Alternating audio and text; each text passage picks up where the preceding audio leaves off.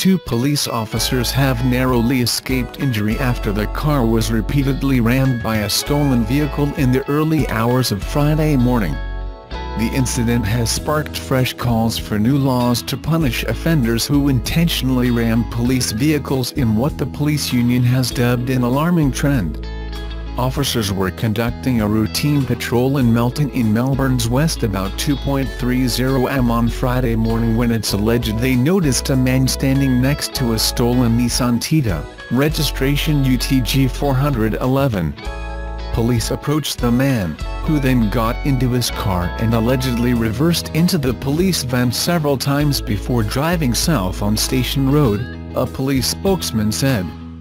According to radio station 3AW's Neil Mitchell, officers had to jump out of the way to avoid being hit by the offender, who repeatedly reversed into the divisional van, pushing it out of the way before heading south on Station Road.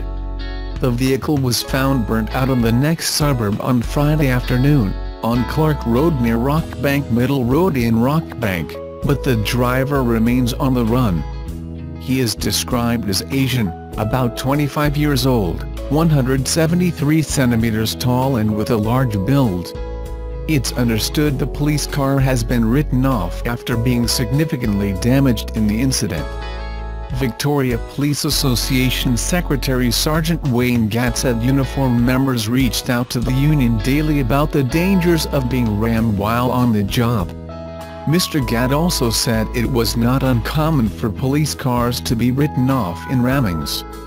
He said 117 police vehicles had been lost in the 2016 to 2017 financial year.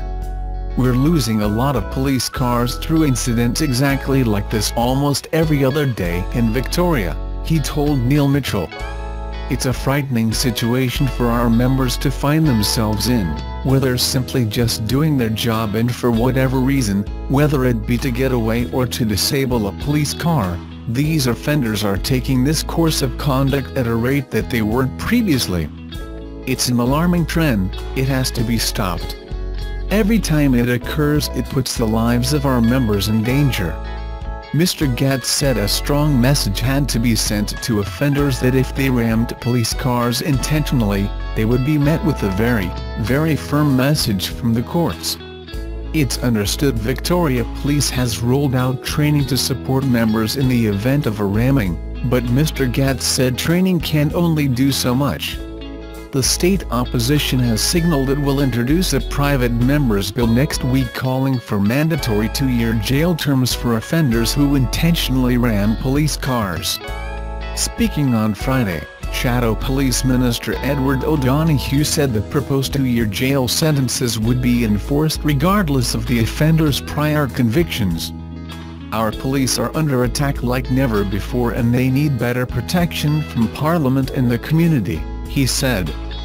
"This is about sending a message to offenders putting our police officers' lives at risk that this sort of behavior won't be tolerated."